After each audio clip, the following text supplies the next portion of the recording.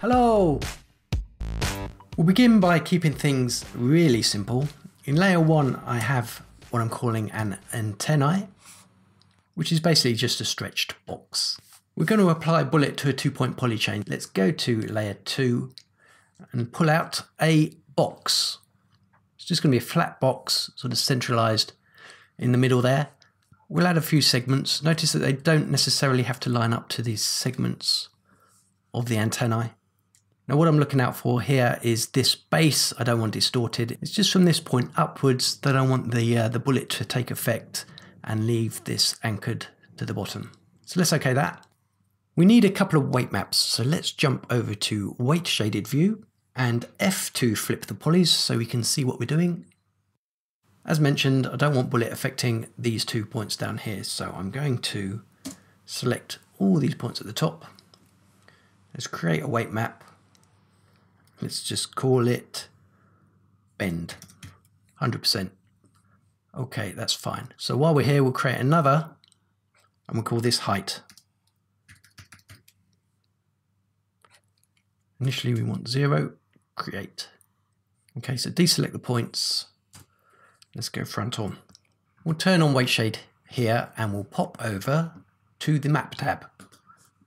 Let's go to weights and then we want to go under the fall off. We don't want point, we want linear.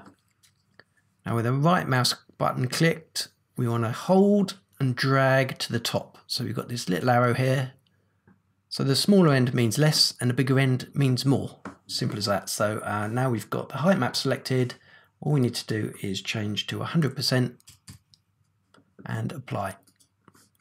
So we now have 0 here and here. And there's a linear fade from 0 to 100 at this point here. Okay, that. The final step to make is to turn it into a 2-point polychain. So let's select that row of points and just delete. So we now have a 2-point polychain in layer 2. If we F7, we can change the name. So we'll call this one antenna, because I can't spell antennae. And then this one, we'll just call it a 2-point polychain. Okay, save that and send it to layout. Here we are. This is quite simple to set up, so let's get cracking. So for the antennae, let's just turn it off for now. And the 2-point polychain, we will turn that to wireframe. We might give it a color as well. Now the first thing we need is some animation on the 2-point polychain here, so I don't need to bore you with this. So here we are, really simple, just a 2-point polychain going around in a square. Over to the Effects Tools tab, and let's make this a deforming body. And then let's click on Item Properties. Great.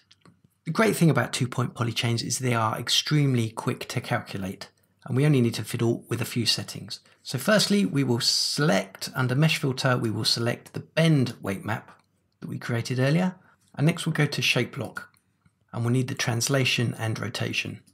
So let's play that through.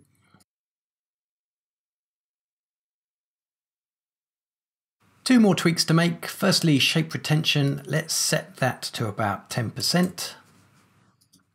So you can kind of see what it's trying to do there. So the dampening in this case will help us out big time. So about 3%, perhaps a little bit more. Okay, so let's zoom in on this frame here. Now I want this curve to be slightly more stylized. So rather than kind of bending this way, I want something more that bends around this way. Now that's the reason why we created the height weight map earlier, where it starts at 0 and then linearly ramps from 0 up to 100. Linearly. There you go. So under the shape retention, where it's currently 10%, we're going to hit the little T button to the side. Now we're going to change the layer type to a gradient. And then the input parameter, we are going to select the weight map, and we're going to point that weight map to the height weight map. For some reason, we can't move this top one, but we will create one here at 0%. So currently it says a value of 100%, which means 100% shape retention, which means it's not going to bend at all.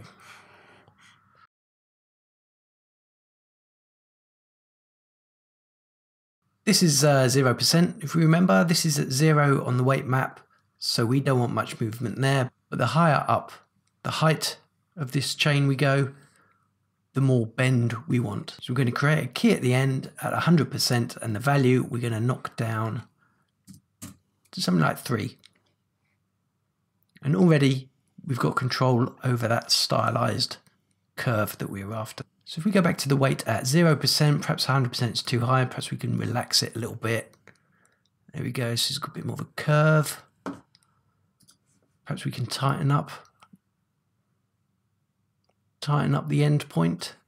So long as this value is less than this value at 0, we should get a nice curve. So let's close that down and play it through. So it's still a bit flappy possibly, and then we can deal with that by again going back to the dampening coefficient. Let's knock that up to 6. Yeah, that's pretty good. And remember that we can always change the pace of the keyframes just to take some of the sting out of it. And you see how quickly it updates as I'm changing as well, which is really nice. So that's pretty cool. I'm happy with that. Let's get the antennae attached to that. Let's turn it back on. You'll see that the antenna is not parented to the 2-point polychain.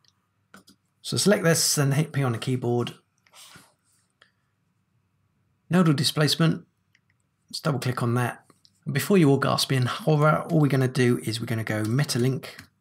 Metalink, double click that. And we're going to point that to the 2-point polychain. Keep it on smoothing and then connect that to the input, and that is that. If you scrub the timeline, you'll notice that the two displacements don't quite tally with each other. Now that's everything to do with sequence order. And we've got to thank Roye for the solution here. Bring up your scene editor, and where it says name, click on that a couple of times until it says sequence. In the sequence stacking order, displacement goes first, and immediately underneath that is the object that's following the displacement. So if we click on the antennae and we keep it clicked and just move to the left slightly and drop it underneath, and what we should find is that now that antennae nicely follows the 2-point polychain. So thank you, Ryan. That is a great tip. In case I've made a hash of explaining that, I'll try and find a link and put it in the description below.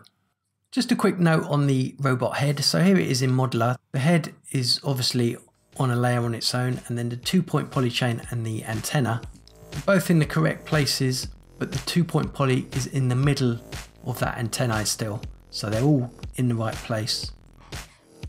And if we take a look at the layout setup,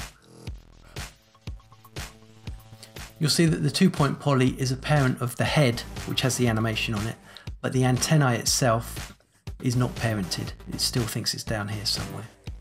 And also if we flip to sequence view and click on the parenting icon, we'll see that the antennae is immediately below that 2-point poly.